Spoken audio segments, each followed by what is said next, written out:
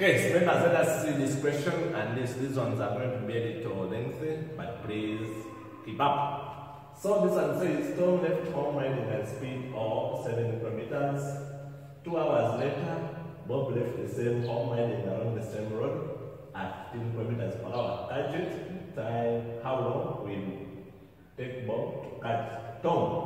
How far will Bob travel to catch Tom? So here they are telling us that after 2 hours, meaning that if this one was covering the distance at 7 kilometers per hour, after 2 hours, meaning that this distance is going to be the speed and time, which is 14. So meaning that the relative distance between the two, Tom and Bob, before this one starts, is 14.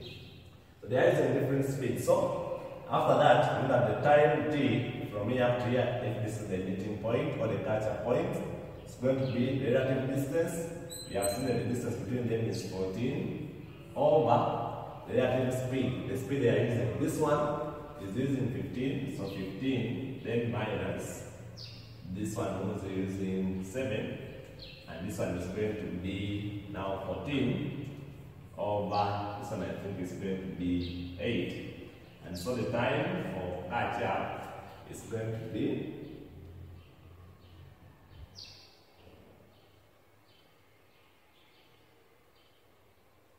1.75 hours. So distance for catch up now, our d is going to be the speed times time. Now it means that the distance for to reach this point is going to be Bobby's speed, then times the time it took him to reach this point. So there it's going to be now our distance, we don't know the speed. Tommy Bobby is using the speed of 15, then times the same time 1.75, which is going to be now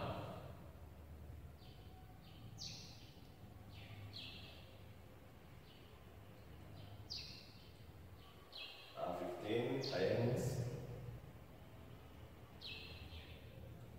26.25 kilometers. So that's the distance when they are going to this one when Tom, and this when Bob is going to meet Tom. Then here I think that's that Tom and Bob have to go to church 12.5 kilometers away. So you illustrate.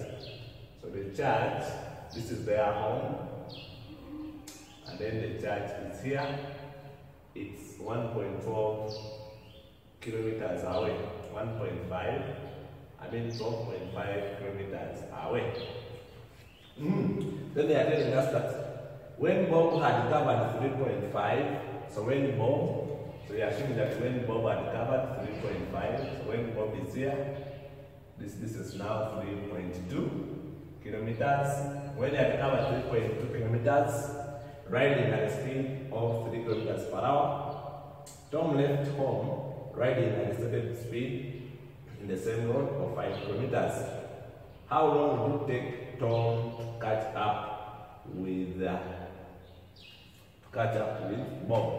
So now this time is going to be, assuming because all of them are meeting here, so here I'm going to say this is going to be the time where all of them are going.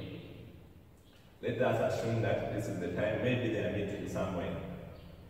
Let us call that the catching points. Now, it's that our time, we say it's given by relative distance, our relative distance between them, 3. It's that when you had covered 3 points, so it's the relative distance, so 3.2 over the difference in their speed.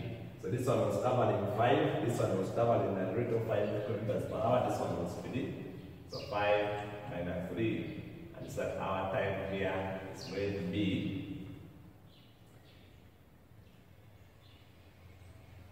1.6 hours. So that's the time.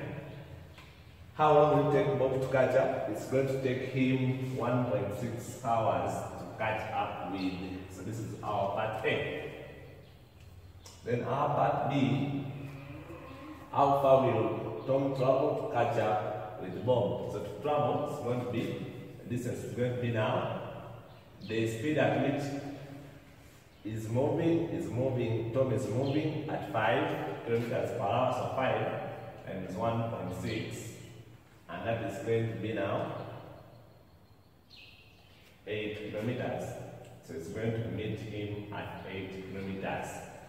Then I say,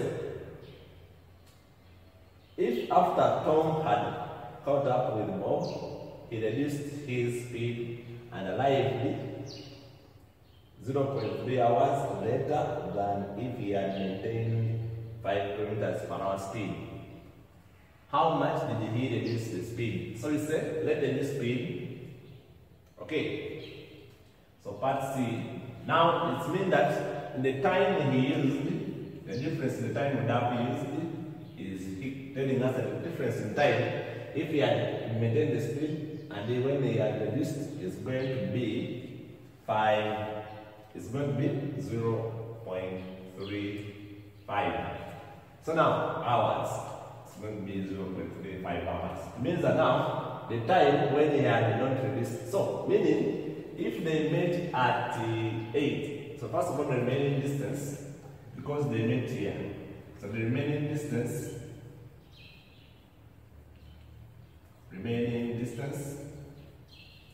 is going to be now the 12.5 minus where they met 8, which is going to be 4.5 kilometers. So that's where they met.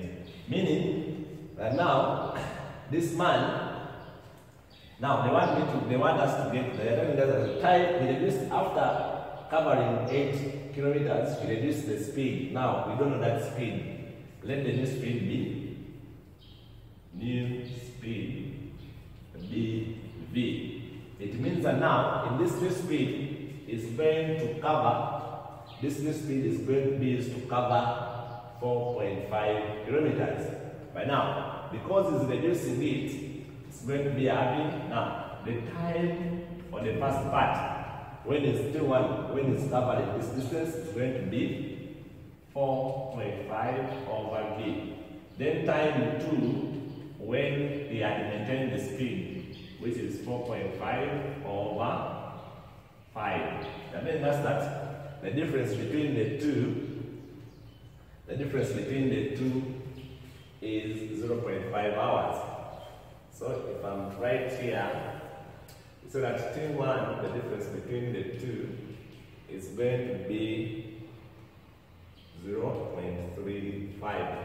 So our T1 is 4.5, then minus over 5, 0.3. These are hours, that's why I'm not converting, it means they're already hours. So here, when I divide here, it's like minus 4.5 over V minus, this is going to give us, I think, 1.5. And 0.9 will be equal to 0.35. I take it this side, you see 4.5 over B is going to be now 0.35 now plus 0.9. Just that now, my 4.5 is going to be V times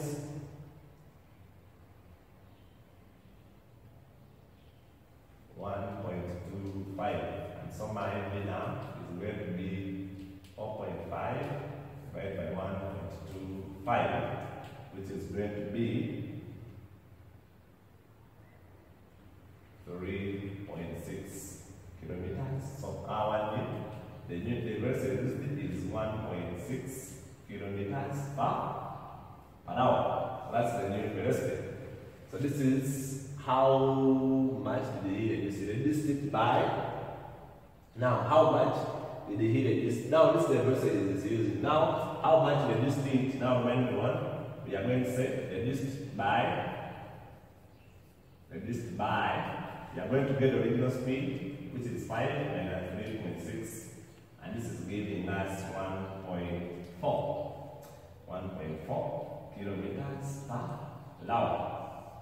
And then I asked us for how long was he judged before Bob joined him. Now Bob joined him. Of course, Bob joined him for how long, now the time, what time did he use? Now this is the time that he used. First of all, we want this time. For how long was he in church? This V divided by now T. So this T1 is going to be now 4.5 over B, which is 3.6. So that time he covered is 4.5 divided by 3.6. This is 1.2. Okay, yeah, it's 1.25. Now, if he had used his time T2, we see that it's going to be 4.5 over 5, which is 0.9. Now it means that for how long was he in church, or maybe how long was he in church before Bob joined the hymn? It's the difference between these two. So now, for how long?